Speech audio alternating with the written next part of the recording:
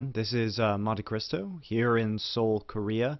I had a great time watching the All-Star games with Doa today at his apartment, but I saw a lot of negative feedback from the community that I wanted to take a minute to address because this is a really complex tournament that's taking place right now, and I think it's important that some fans keep some things in mind. It's a lot of fun, and it's awesome that Riot is doing this. The stage and production is amazing. The games are so entertaining to watch. But when you're watching the All-Star games, I think it's important to keep a couple of things in mind. Um, and it's particularly important. I think it's always important to save the harsh words for the pros, but I think it's even more important in this situation due to the structure of this tournament and how things work here. Um, the pro players are doing their best to represent their regions, and they all know it's so important.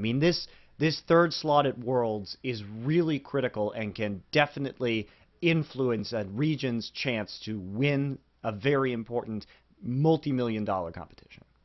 So there's that, of course, hovering in the back of their minds at all times. And they know the stakes, and they just want to do you guys proud. They really do. They care a lot about the fans. There's no pro player I've ever talked to that doesn't deeply care about the fans. So, in this situation, they were voted in by us, all of us, the fans, to represent a region as part of that team.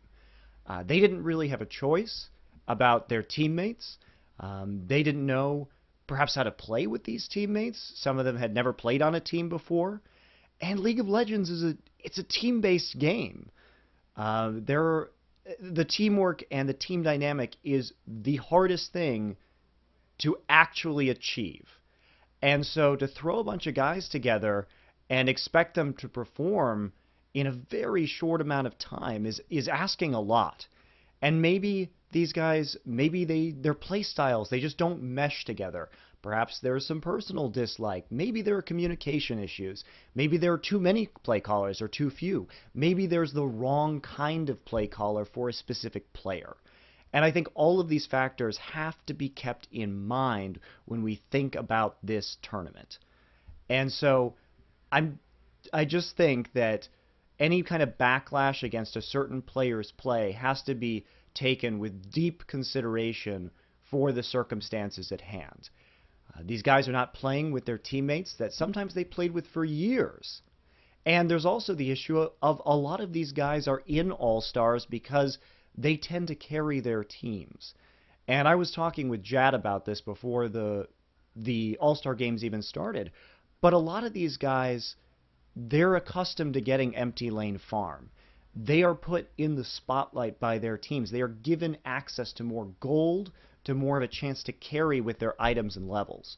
And so when you throw a few of these guys together on the same team, sometimes it just doesn't work out. Sometimes you need players on a team that are stable and reliable but not flashy. Look at some of the teams that have been very powerful over the course of League of Legends. Look at CLG, for example. Hotshot's not the flashiest player, but his team built strategies with his playstyle in mind that led to a pretty extensive history of success over the course of LoL. Look at Frost, for example, CJ Frost.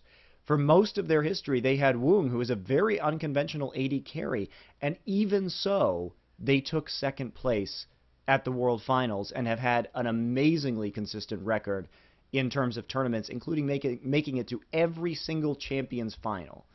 So I think you really have to consider what happens when we take these players and put them in a new situation, and that perhaps we should reserve some judgment for them due to the circumstances of these new teams, while still having a great time with All-Stars.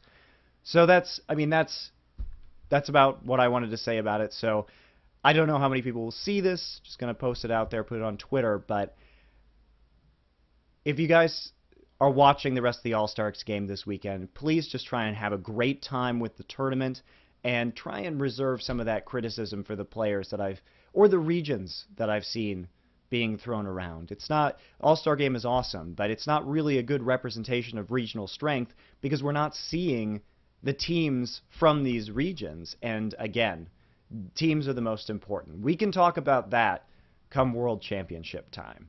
But for now, just kick back, relax, have a great time with the awesome show that Riot has made for all of us, and try and be a little bit easier on the players. So, thanks a lot, guys, and I hope you have a great time watching the rest of the All-Star games like I will.